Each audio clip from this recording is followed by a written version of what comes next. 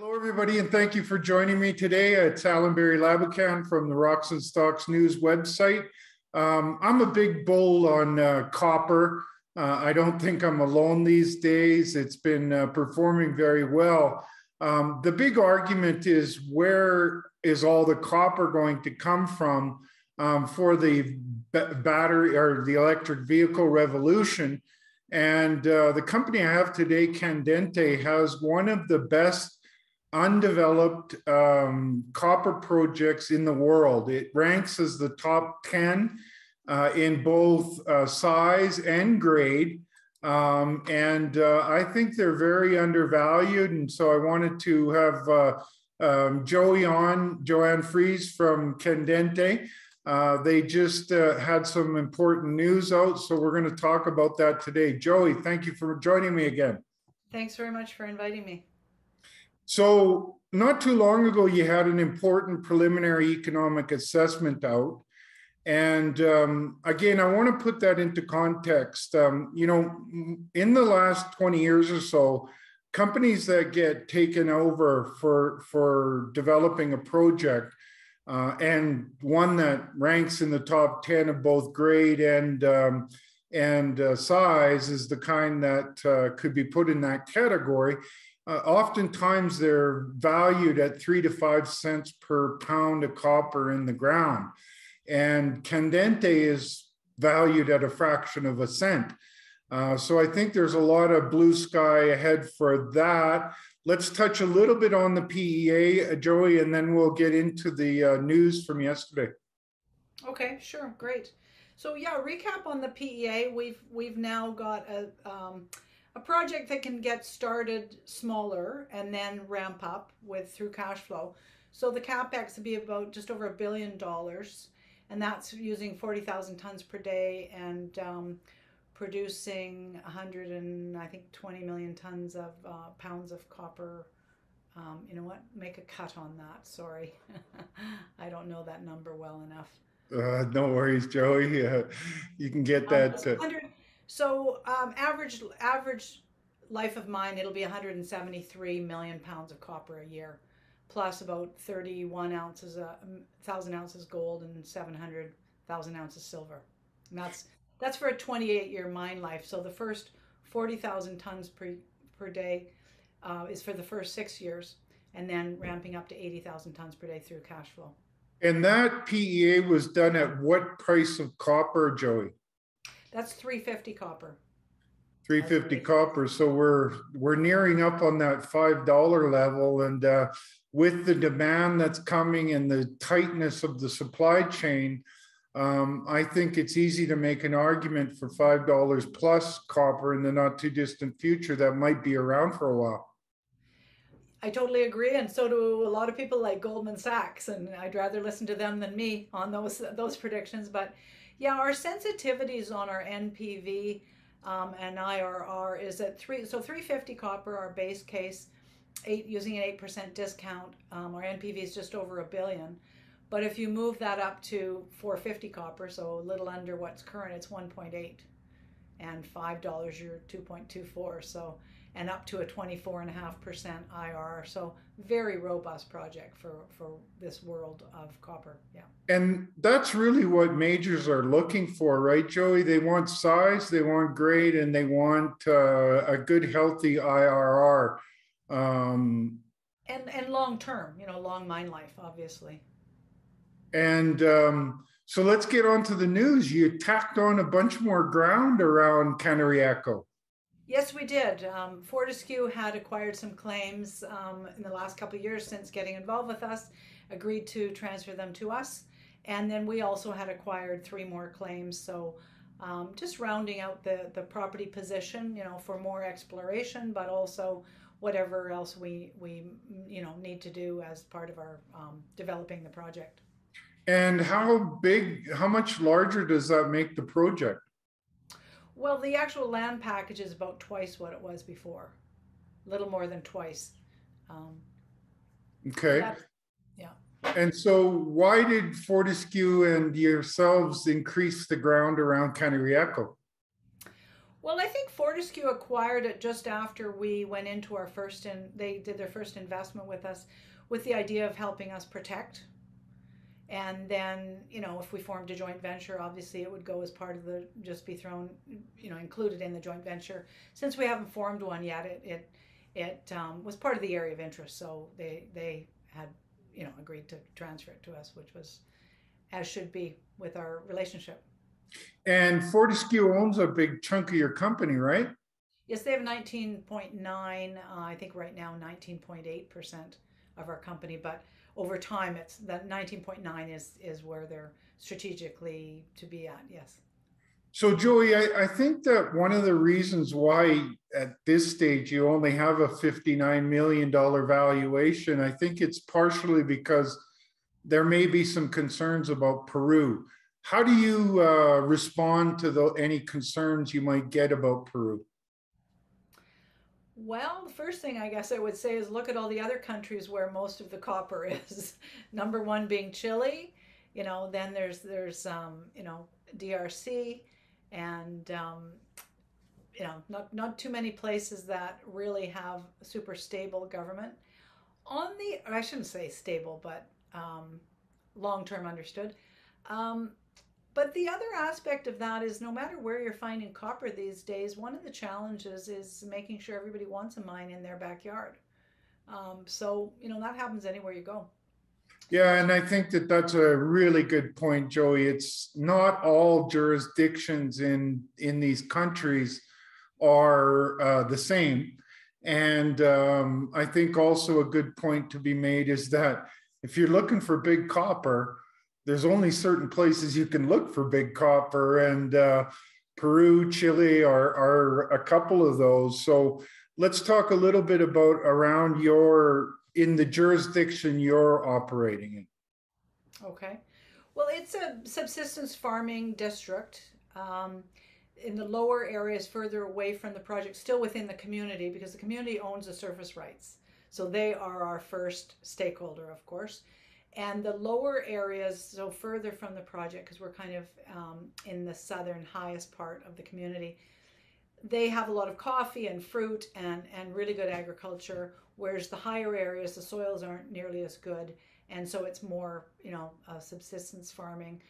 And certainly there's people, I guess the first thing would be is that they don't have a chance to communicate all together and understand each other and know everything that's going on. So there are no other mines in the area. There's mines nearby in Cajamarca, but so understanding what it means to have a mine in your backyard, takes a lot of education and experience. And when I say that experience, it's taking them to other places, which the Peruvian government has done, and we're certainly helping with workshops as well. And then there's just education and access to information.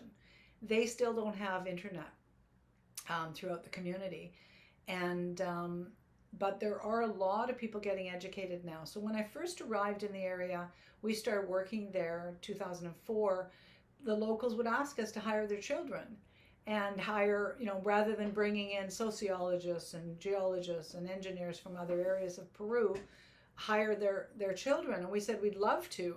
What are their skills, what are their educations?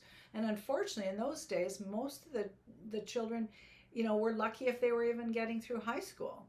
But now here we are several years later, there's over 130 young people from the community who have university education or are in university. And so our community relations team is actually made up of locals that are educating, getting education in, be it mining engineering, environmental engineering, communications. I mean, every walk of life, they're getting educated now. So it's fantastic. So it's just changing. And you're hitting on some key things that I think it doesn't really matter which country you're in. It's reaching out to those local communities and educating them on what does a mine really mean. I think sometimes it gets lost on people, what kind of footprint you're going to make and how long it could last and the economic benefits. And so maybe touch on that a little bit more, Joey. Well, that was a big part Yeah, I mean, to be honest, the first thing we were looking for was a smaller capex, start out smaller, because there's a lot of copper there, and the resource can support a very large operation. But our earlier work suggested a capex that was 1.56 probably would be 2 billion today, and certainly worth the kind of operation that it could support. Having said that, for us moving forward, on our own, or with a smaller partner than Fortescue, so to speak, if that is in fact opening up the doors to the number of people that could build this, we wanted to see if we could have a smaller capex. Now, the other thing we really wanted to do is see what's happened in the last 10 years that we could use with technology to improve the environmental aspects.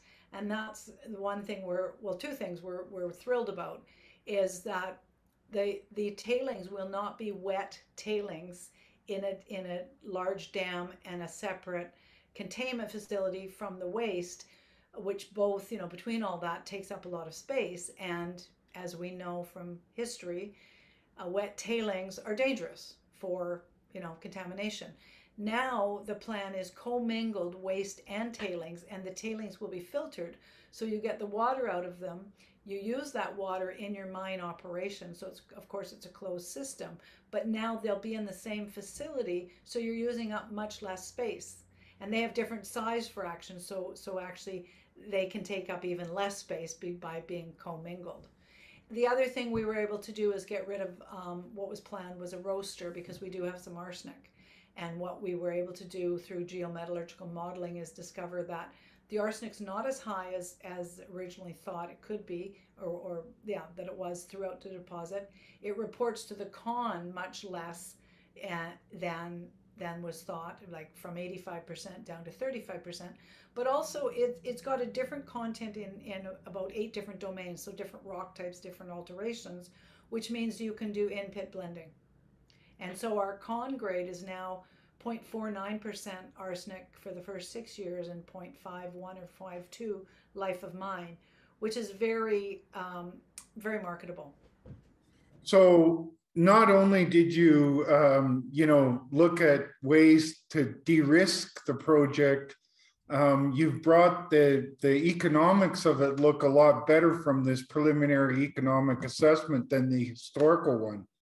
Yes, certainly if you want a smaller capex, absolutely. I mean, I'll be honest, the best economics, the best IRR you're going to get on a project is start big and stay big. But this is another option that we really like.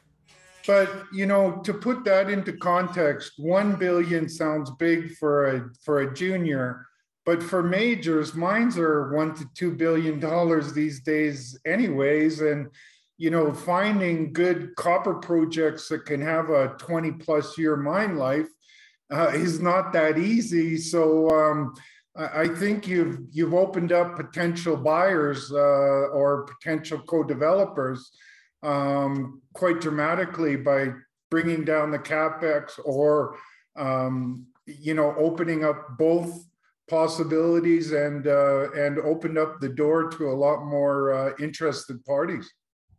You're absolutely right. Somebody like Fortescue, Rio Tinto, BHP, excuse me, um, they're all gonna probably want to start much bigger. Although I would let them know that for permitting, I think it'll go a lot faster if you start smaller. But yeah, the options are out there. Yeah. Awesome. Well, I think we've done a good job of sort of outlining everything, Joey. Oh, I think Joey's having a bit of technical difficulties there. Nonetheless, I was going to wrap things up anyways. So I'm going to say that I started out by saying how undervalued I think that Candente is. We got you back, Joey. Sorry about that. I don't know what happened. Sometimes it's those internet gremlins. Yes. I was going to wrap things up anyways, Joey. Was there any closing comments you wanted to make? Well, just that we announced a financing with Lind, and they had invested with us with Fortescue last summer in a straight equity placement. Now we're going to do a convertible equity, and what that means is they don't start converting till the normal 4-month hold is off, 4 months and 1 day, and then they convert, but they convert over the 2-year period. So as we're doing we'll have the money for feasibility. So as we're de-risking and improving the value of the project, they'll be converting little by little each month. So it's a great way to have a nice long-term shareholder that is not creating so much dilution right now. Perfect, Joey. I'm going to close things off. Again, thanks a lot for joining us, because it's great to find a good copper story out there, because there's not a lot of them. Thank you. Okay, Joey, I'm going to close things off. Hang around and we'll chat at the end. So there you go, folks. I started out by saying that Candente has a top 10 asset in both grade and size in an undeveloped copper project. I think copper projects are going to be under strong demand, the undeveloped ones in the future. I think that this is going to be a future mine. I don't know if Candente will be the one that develops it. Maybe they are bought out, or possibly a partnership kind of arrangement. Either way, I think I think I've made the case that a $59 million valuation with an asset like that is trading at a very steep discount. I'm a bargain hunter at heart, and I love copper. So I think that those that share those kind of ways of looking at investments, you want to buy cheap, this is where you want to be looking at buying. And I think they've got plenty of catalysts to unlock value. So on that note, as always, my shows are for information purposes only. It's important for you to do your homework and speak with your financial advisors. I do recommend you to do that homework, check out their website, look at that preliminary economic assessment and a few of their last news releases, because I think there's a lot going in favor of Candente these days, and I like it a lot, as well as copper. So have a great day, and we'll talk to you soon.